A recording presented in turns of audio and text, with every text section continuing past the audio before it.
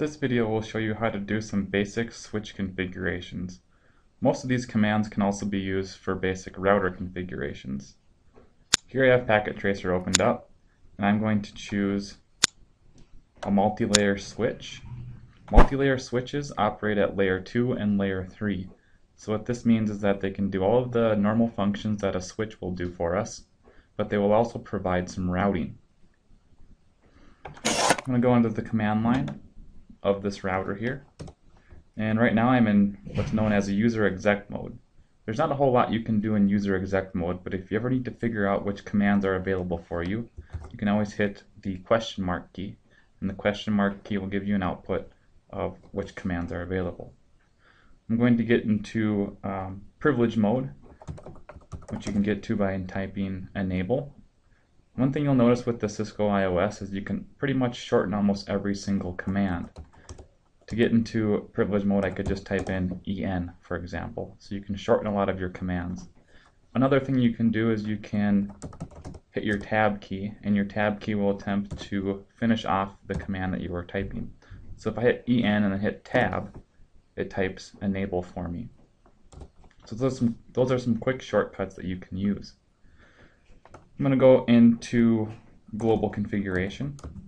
Global configuration you can get to by typing in configure terminal. I always like to shorten that by typing config t.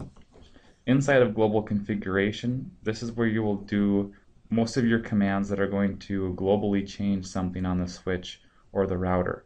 For example, changing the host name, or adding a route to the routing table, or configuring an IP address on an interface. These are all done in global configuration. Back in privilege mode, this is where you do most of your show commands to view things on the router or the switch, like a show IP route to view the routing table, or a show run to view the running configuration. You could do a show version to see the version of the iOS that we're running. You could do a show flash to see what's inside of the flash memory. Alright, going back into global configuration here, you're going to do some pretty universal commands that you would see on switches or routers. One is the host name. The host name will supply a host name to this switch, and we'll notice the change reflected on the command prompt. Host names are important because those are used to telnet back and forth from devices, and they also give an indication of what that device maybe is used for, maybe where it's located. So I'm going to call this TC switch because it's in the tech center. And you can see how that changes on the command prompt here. Now the next thing I'm going to do is secure this switch a little bit by entering in some passwords. First password I'm going to do is in my line console 0. The line console 0 is your console port that we have to initially use to configure any router or switch. So we're entering a password for when we very first initially get into this router. So I'm going to make the password Cisco. We want this password when we log in. Just to show you where this password is entered, here's a good example of the device trying to telnet to a host name. I accidentally typed in end in the wrong place, and it's trying to find a host that's named N. So it's sending out a broadcast trying to find a host named N to telnet and connect to. That's why our host names become important for us. So here I exited all the way out of the router or the switch, and I can see here that it says press return to get started. And when I press return to get started, it's asking me for that line console 0 password I just set up. So I type it in, and now I have access.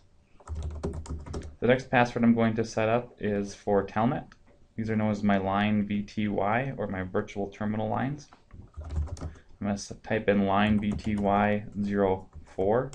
So I'm setting up 5 connections for telnet that will use this password. I'm going to make the password Cisco again here, and I want that when I log in. The next password I'm going to set up is my enable password, and this is when you get into enable mode or privilege mode, and I'm going to set this one up as Cisco as well. One thing you'll notice here is if I do a show run, notice I can do any show commands in global configuration if I type the do command. But do show run here shows all of my passwords in plain text, which is not very secure. So what we want to do is we want to encrypt those passwords. So in order to do that, what you type in is service password encryption. And after I type that, now if I take a look at my running config, I can see that my passwords here are encrypted, making them more secure. One more password I'll mention here is the enable secret. I'm going to make this secret class. What this does for me is this secures my enable password in an even stronger form of encryption than the service password encryption does. So what a lot of administrators will do is they'll just use that enable secret instead of using the enable password. Okay, so those are our passwords. The next thing I'm going to do is configure a banner, and a banner message of the day will display when someone attempts to log in. And maybe you want to display a message that there's going to be maintenance on the network that day, or maybe some type of warning message to try to deter attackers or hackers. So I'm going to type in banner, motd, that stands for banner, message of the day. Some sort of special character. I'm going to use the ampersand, but you could use the % or $sign or almost any character that you wanted. Type some type of message here. I'm going to say warning, unauthorized use prohibited.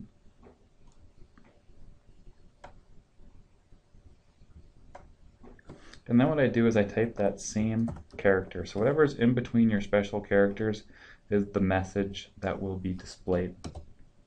The next thing I'm going to configure here is a switch virtual interface on interface VLAN 1. This is not something that could be done on a router. This is specific to a switch. So what I type in is interface VLAN 1. I type in the IP address that I want it to be, and I'm just going to make one up here, and the subnet mask.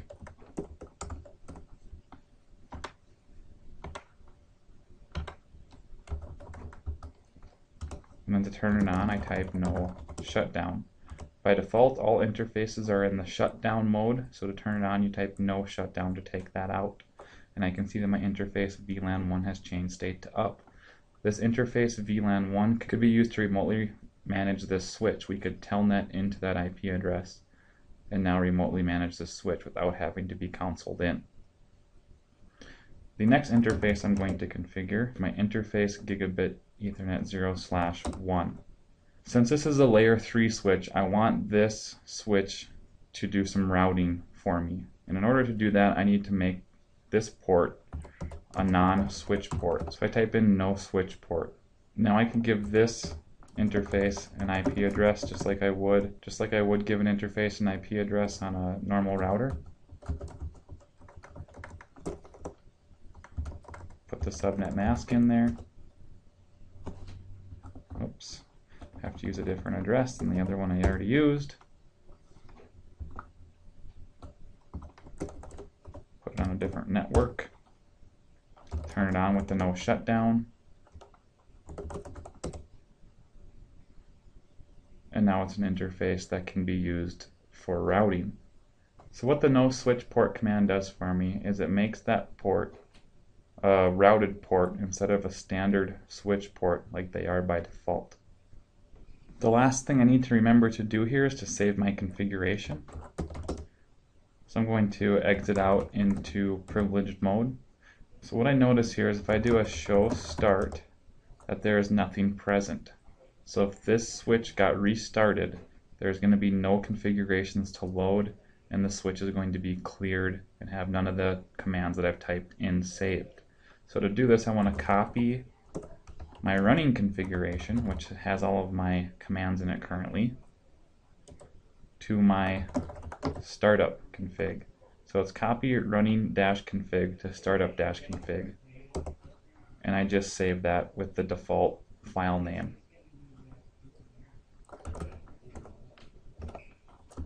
A copy run start would do the same thing for me. It's just a shortened version of that command. So now if I do a show start, it has all of my configurations in there, and that's identical to my show run.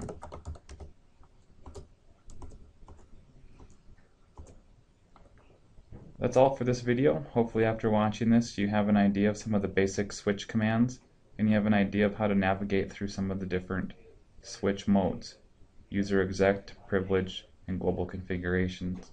If you have any questions about configuring a switch or get stuck with anything, please let me know. Thanks for watching.